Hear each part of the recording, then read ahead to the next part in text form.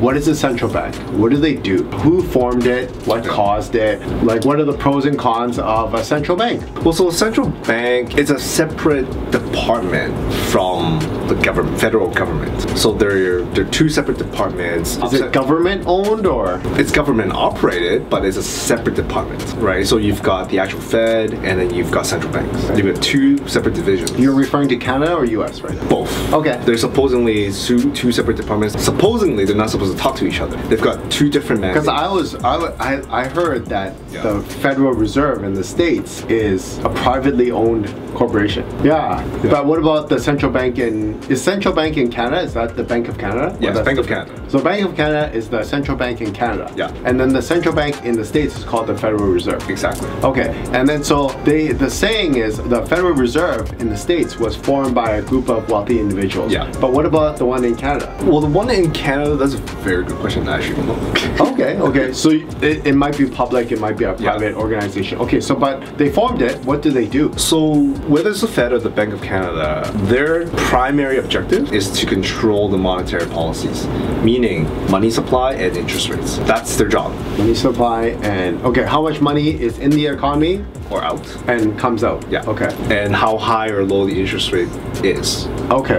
That's their job. Okay. So what they do is they look at the economy. Are we overheating? Are we... Inflation high or low? Yeah, are we depressed? Or unemployment rates too high or too low? Their job is to just look at those data and adjust the money supply and interest rates. Okay, so just a refresher, you want to tell the audience like a basic question, what's a depression versus recession? Well, they're essentially similar. Okay. Depression is just prolong of a recession. Oh, okay, got it. So a recession just means that, you've got, by definition, you've got 2 quarters of declining economic activity, right? That's by definition So that's when the inflation is super high? Or super low. Super low, okay. Yeah. Inflation is super low, and then economic activity is really low. Yeah, and then you've got 2 quarters of declining GDP.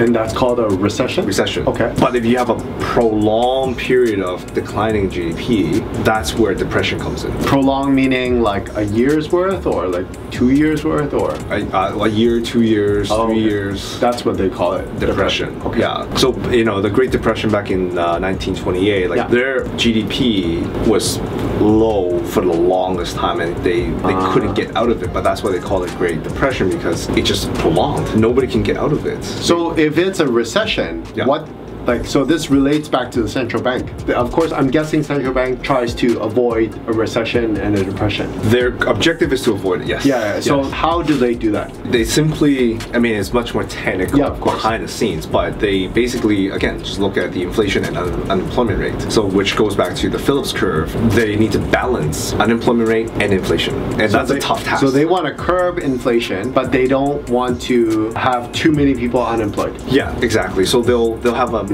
decent amount of people unemployed and then a decent inflation. So that's their job. They need to balance that 2 factors.